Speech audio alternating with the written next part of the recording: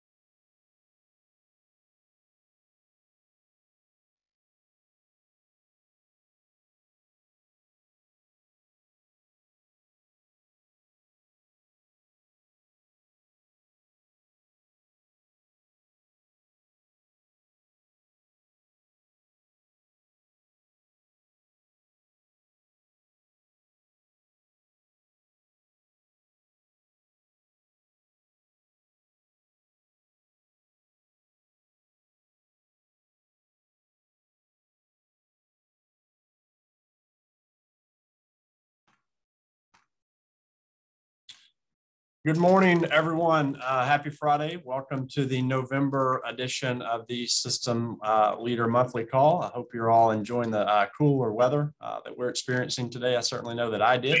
Talk a lot better about it. Yeah. So thank you for being on the call. I'm in the car. Hey, Beth, I believe you are not muted.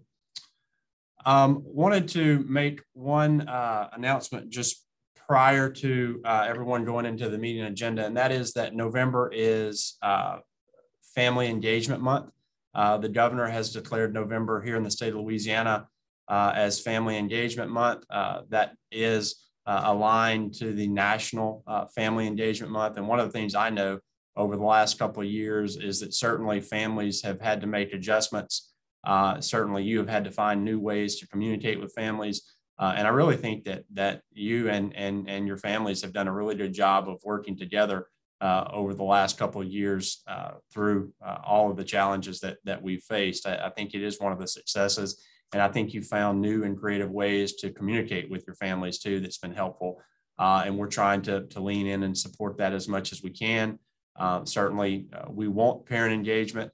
There's really no easy way to get parent engagement sometimes whenever we're serving in places where we feel like we don't have enough parent engagement, and it's just hard work, and it's just going to take new and creative ways to get that. So just want to call out that the governor has proclaimed in the state of Louisiana November as Family Engagement Month, and then we will move over to our Dr. Timmel in operations.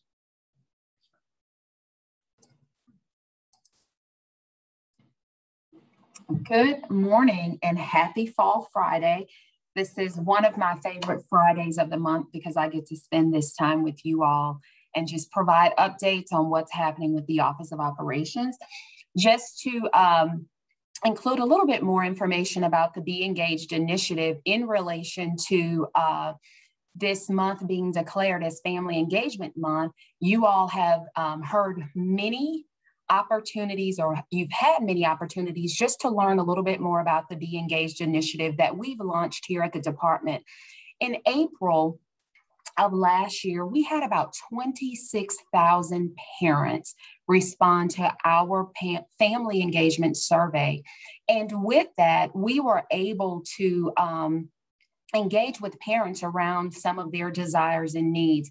And what we heard overwhelmingly, not only from the survey, but from several focus groups that we managed through many survey opportunities and engagement opportunities, where families wanted to not only receive information, but they wanted more involvement, and they also wanted to move from involvement to engagement. And so since then, we've launched just an initiative to support and respond to our parents. So as we celebrate and acknowledge Family Engagement Month in conjunction with the governor's proclamation, here are the opportunities and the ways in which you can partner with the Department of Education just to expand and enhance the things that you are doing. So this month in our newsletter, we are going to release LPB, PBS, PSA videos. And so you will have access to videos that you can share just to, again, spread the word and to bring, as our first bullet says, awareness to the importance of engagement in education, not only from our parents, from families, as well as our communities. And we've also partnered to build structures and partnerships that ignite engagement. PIMS Points is one of those structures that we've invested in. Again, it is not mandatory for you to use PIMS Point, but it is an enhancement for you to use things that you are already doing within your system. Last night, spending time with my daughter, I think I signed several documents for her to get bonus points to indicate that she's been reading 20 minutes a night. And so again, we always look for ways to strengthen the communication between home and school and families and our children. And so please continue to do what you are doing, but also lean on the department for additional supports and resources that we are providing in order to support your efforts. Again, we know that with title dollars, it is mandatory for us to engage our parents, and we are just looking for ways to enhance, to support, and provide guidance around the work that you're doing. So let's continue to be engaged. School system planning. Last Friday around this time, I was in a room with several of our federal program directors, chief financial officers, talking about school system planning. I just want to say great job to all of our fiscal federal program leaders within our systems. We know that you have been inundated with dollars to do great things for kids, and you all have really done a great job with school system planning. Again, I just want to bring before you the opportunities that we continue to have around using incentive dollars. And so Achieve Incentive Round 2 application and the Super App are now live in EGMS. Our Incentive Round 2 application will be due December 16th. Our Super App application will be due February 4th. As I explained in my meeting last week with some of our fiscal leaders throughout the state, we listen to our stakeholders. We try to make this process as amenable and as palatable for our school systems as possible. And so we have adjusted timelines. We have adjusted a few processes. And if you need more information around those adjustments and timelines and processes and resources, please go to our school improvement library, look for the school system planning resources. We have a link here, and you can look for the November launch deck and recording our school system planning guide. And then we have also released our strategic planning and priorities-based workbook. We have received a lot of feedback from systems. If you are looking for a tool that will help you plan multi-year, that document is a workbook that you should definitely invest some time in reviewing. And so again, thank you so much for being just amenable and flexible as we've continued to try to strengthen our support and resources around the things that you need most. So at this time, I will turn it. I think I have one more slide that just reviews our operations monthly calls. You see the dates, you have the links before you. You can always refer to this resource just to stay in tune and stay in touch with the information that we have for you. I'll turn it over now to Thomas Lambert, our Assistant Superintendent for Assessments, Accountability, and Analytics. Thank you, Thomas. Thanks, Dr. Temmel. So on the next slide, you will see real quick updates on EdLink collection timelines. We are doing really well on that October 1 collection. November 19th is the deadline this year. We did make that deadline a little bit further out to help support districts as they transition to this new system. This is critical for MFP IDEA funding. It's really important this is accurate. It has a lot of implications. December 3rd will be the October 1 staff collection, which is critical for MFP pay raise allocations, workforce reporting. And then lastly, class schedules, which are due January 7th. That has implications on funding as well as interest and opportunities. If you have questions around EdLink, reach out to edlink360@la.gov. Or if you, as a superintendent or system leader, are having issues with EdLink and you want to talk to somebody, feel free to send me an email directly, thomas.lambert@la.gov. Always happy to be helpful. Next slide. Simulated school performance scores will be released late this year.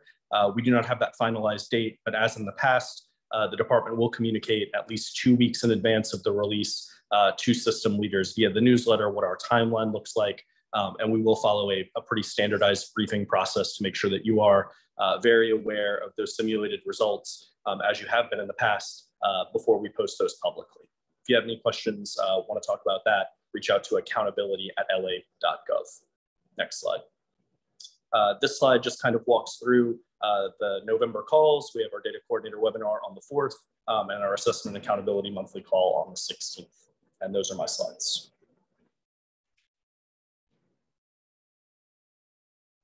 And I'm handing it over to Assistant Superintendent Ken Bradford.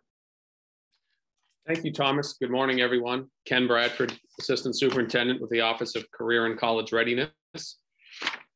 The first thing today that we'll talk about is the Jumpstart Convention and the Child Welfare and Attendance Summit.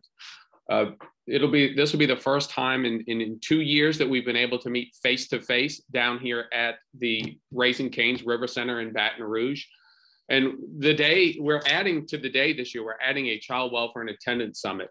So what we've done is we have approximately 1,200 seats, and the Jumpstart Convention will start the day off, and we will discuss Jumpstart 1.0, Jumpstart 2.0 pathways. We'll talk about our new Fast Forward high school experience option, and then we'll talk about additional high school experiences. And so we really look forward to seeing this.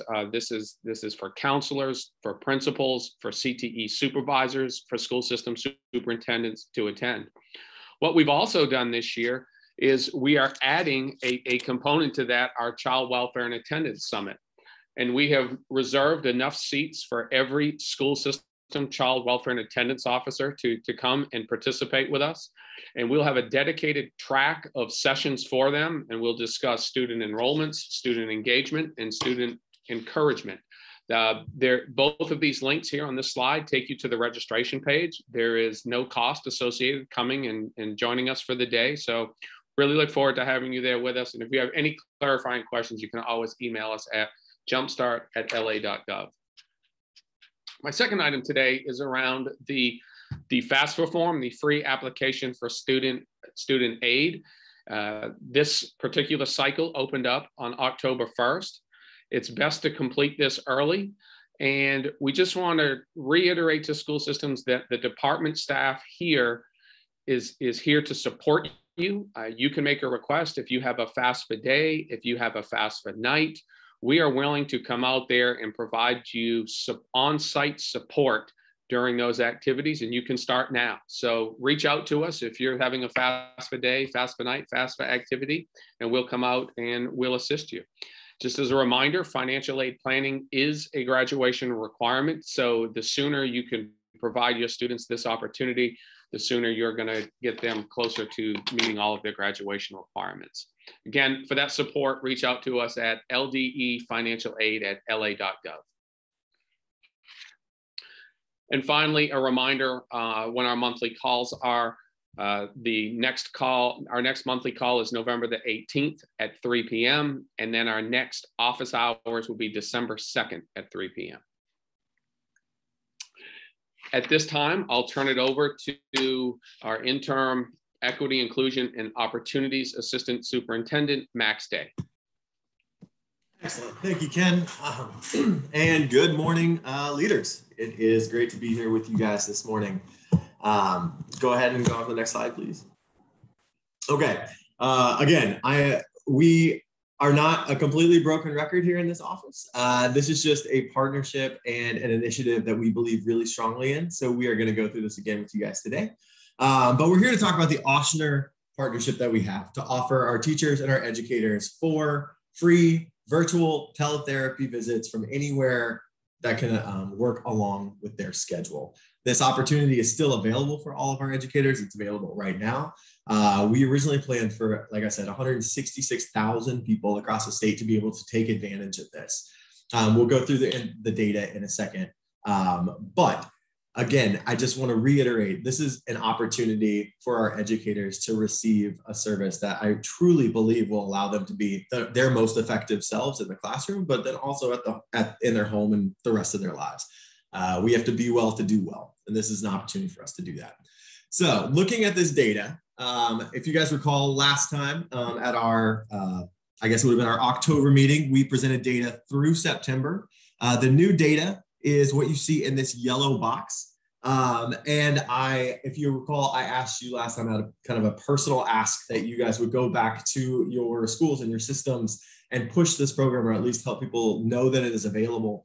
And prior to us actually having this discussion in October, you guys can see the most adoption of this program that we had was in the summer, like June and July over here, where we had our 2 weeks of 25 folks in a row completing visits.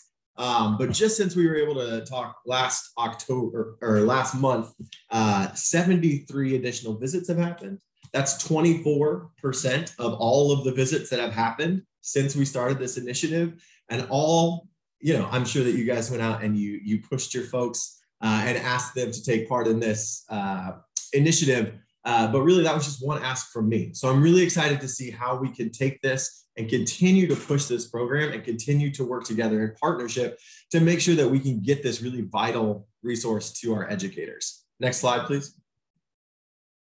Here's the map. I love this visual because I think it can tell you guys kind of, is my system participating?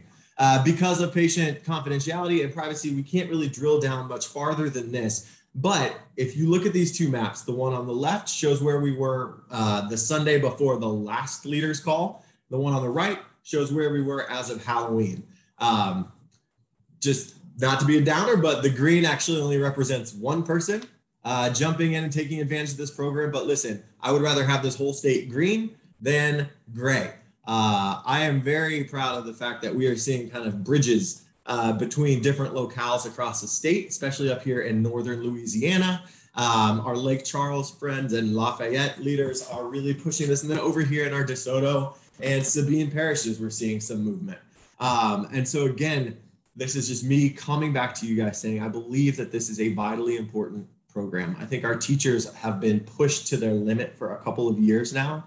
And this is a way that's going to provide some support and just get them what they need, honestly. And I believe in the power of this program. And so I'm asking you guys again, please take this information that you see on this slide here. This walks you through exactly what you need to do and exactly what your people need to do to take advantage of this opportunity.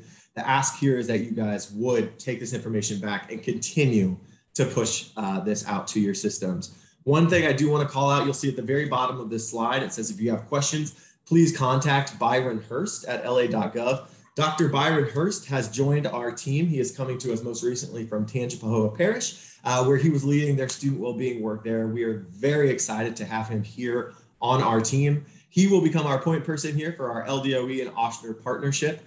Very excited for you all to meet him, but please reach out to him with any questions in the meantime. Next slide. You guys will have the opportunity to connect with Dr. Hurst and the entire student well-being team at this November 17th call at 3 p.m. We will be doing some outreach. Dr. Hurst specifically will be doing some outreach about this to local superintendents. But please hold this time. We really want to make sure that you have the opportunity to connect with our team and to see what we can do to continue to push our Ochsner initiative forward. We also have our non-public schools call November 17th at 2 p.m.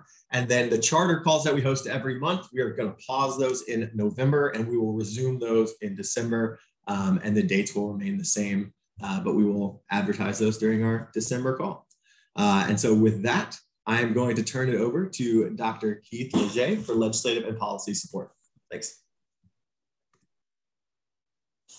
Hey, thanks, Max. Our team is, well, happy Friday, folks. Our team is getting ready for the December BESI meeting, as well as the upcoming legislative session in March of 2022. Go ahead and roll to the next slide, please.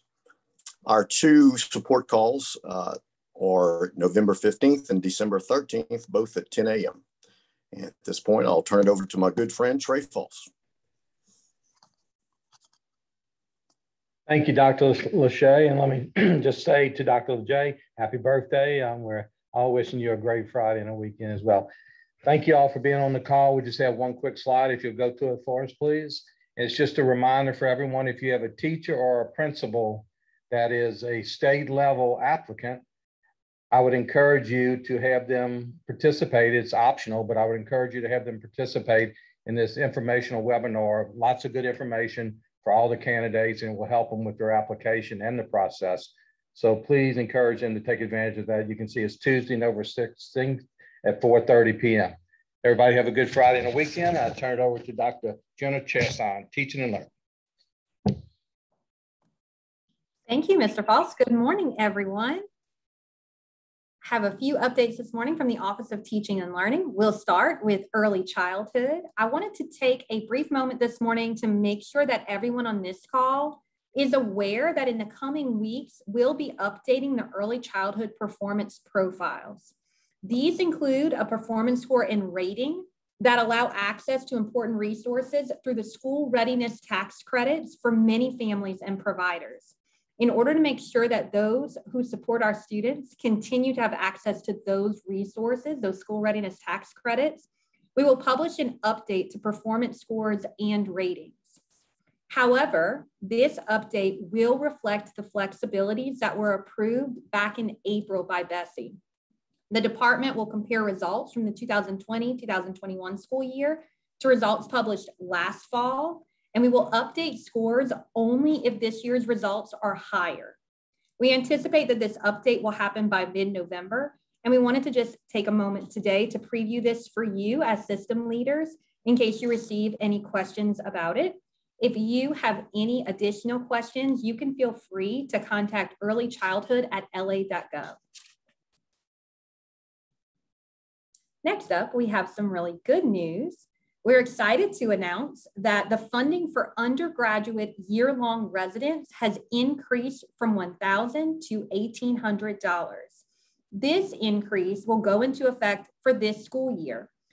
School systems should have submitted their mentor and resident data already via the FTP on October 31st. There's no additional information that is needed from school systems to receive this increased amount. We already have what we need from you. And the eligibility requirements do remain the same. The mentor stipend will still be at that $1,000 rate. If you have any questions, feel free to contact Believe and Prepare at la.gov.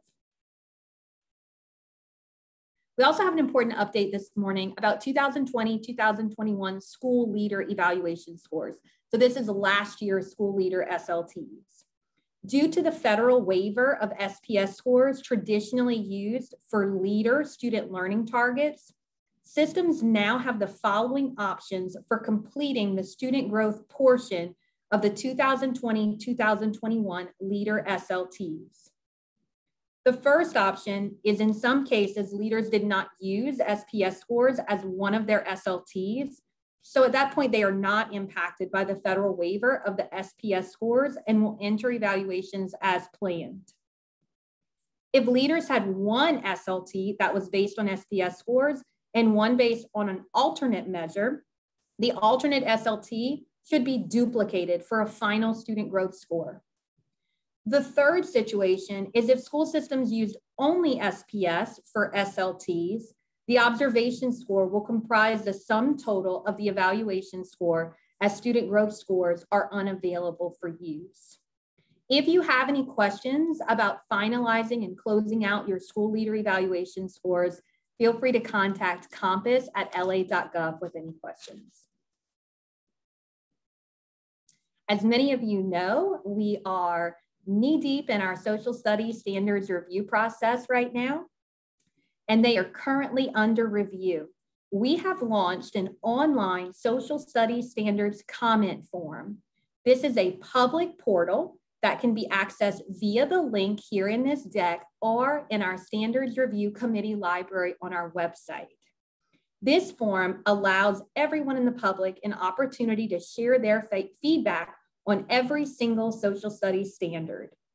Please share this link with teachers, with families. You yourselves use this link. Encourage everyone to provide feedback on the standards. Public comment will be presented to Bessie in December, and Bessie will decide on approval of the standards in January. You can reach out to Classroom Support Toolbox at la.gov with any questions about our social studies standards review process. And on the slide now, you see our upcoming Teaching and Learning monthly calls.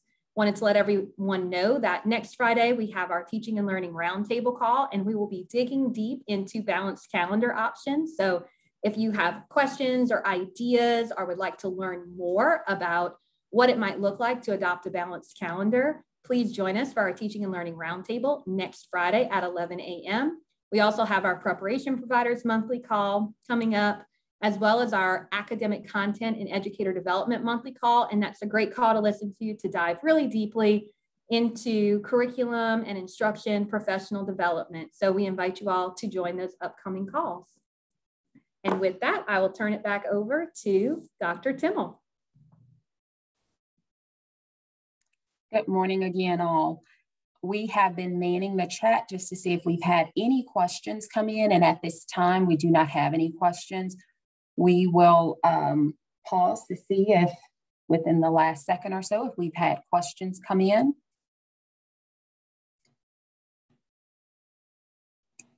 I think a few questions that we've had direct message to various assistant superintendents. They've been able to answer those questions throughout the call. So at this time, we can go to the next slide.